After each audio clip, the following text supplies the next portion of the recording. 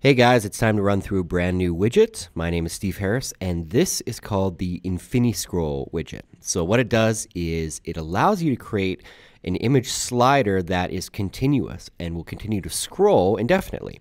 So as you can see from our demo on screen here, we have this kind of background image and it just continuously scrolls to the side, and you can set the timing on this scrolling. So on this example below, this is obviously a faster scroll, but this one uses multiple images rather than one panoramic image. We've got this third option here too, which allows you to do a layered set of images. So what this is it's basically two widgets stacked on top of each other, one with a transparent background and one solid, and they're operating at different speeds and at different directions. So it's a really amazing widget, and I think this is a great and really cool effect to be using on your website. And the best part about it is it takes seconds to set up. So let's jump into Muse and I'll show you how to set this up.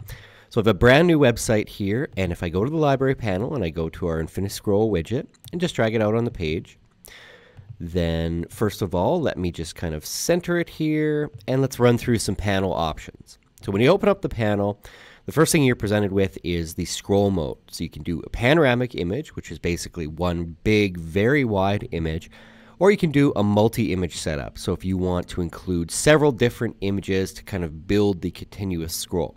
Those images could blend together or they could not. They could just have kind of hard edges and you could just showcase different images. So to start, let's go panoramic. And the first thing I'm going to do is I'm going to shut off the caption panel. So the caption panel on this demo is just this black area. Now you can use the one that we've included with the widget, or you can just make a caption panel yourself in Muse that sits over top of the slider. So for now, I'm going to turn that off. And then under the panoramic configuration, we're going to set the scroll direction. So let's have it scroll to the left. We'll set the scroll speed so you can just jump up and down. On this one, it's 10 increments. So the higher number is going to be a slower speed. So let's leave it something like 20. Now we're going to turn on the panorama image, and we just need to add the file. So let's go add file, and I have a panorama here already set up. So you can see it's a big wide image. So let's add that in, okay? And now that we've done that, let's preview this in the browser. So as you can see, it loads within the box that the widget kind of has on the canvas, and it's scrolling to the left. Everything looks perfect. So other ways to use this widget, of course, include change the resizing options to stretch to browser width, so you get a full width kind of appearance.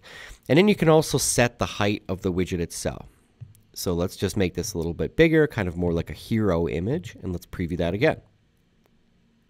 So now you can see it's respecting the right and left edges of the browser. It is fully responsive, so you can scale the browser down or view on mobile, and everything looks really great.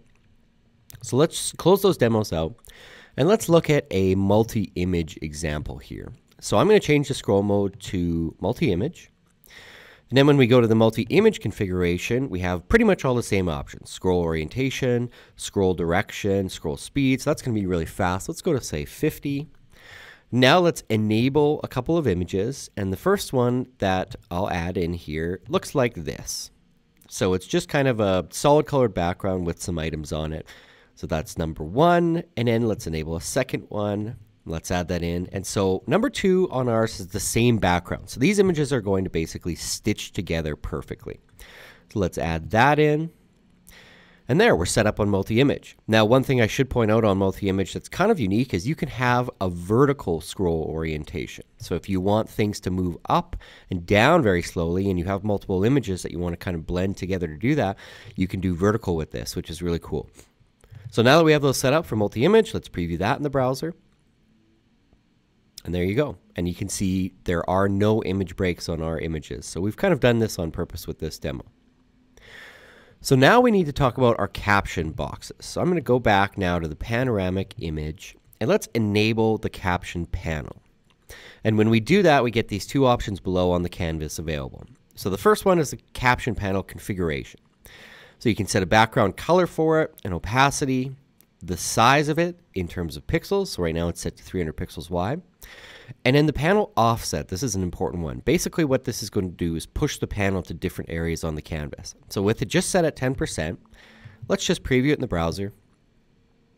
And so you can see our caption panel is showing up here just kind of on the right side.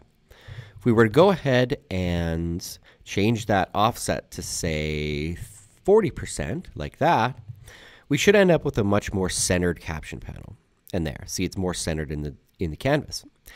So let's go back here, and I'm going to change that panel back to be just on the right side. So we'll go back to 10. If we set it to 0, it'd be touching the right side. Now we have panel left and right padding. So on our demos, what the panel left and right padding is going to do is control the padding in between the content within these boxes.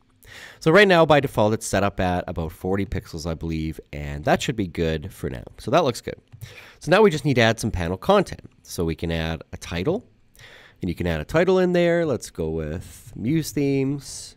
Of course, set your font and your color. Right now, set it white because our content panel background is black, so that's okay. We can set a size. And then we can also add a description. So right now, we've just got some lorem ipsum filler and the same style options below that. So let's preview that in the browser. And there.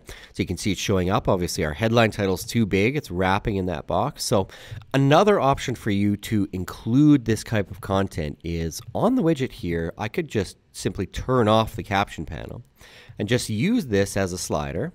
No problem. And then what you could do is just manually create a content area. And that's going to give you a lot more flexibility. So if I go black on there, I just drew a box. We'll make it a little bit transparent. And then what we could do from there is just add our headline in manually. So we could say Muse Themes. Again, I'll just style that type a little bit. So let's go white, and I'll change the font. We'll go Proxima Nova because it's right there, and increase the size. Okay, and let's just preview this in the browser and see how it looks. So it's basically the exact same thing. You just have more control. We wanted to put it into the widget as an option, but for the most part, you'd probably add content yourself directly in Muse.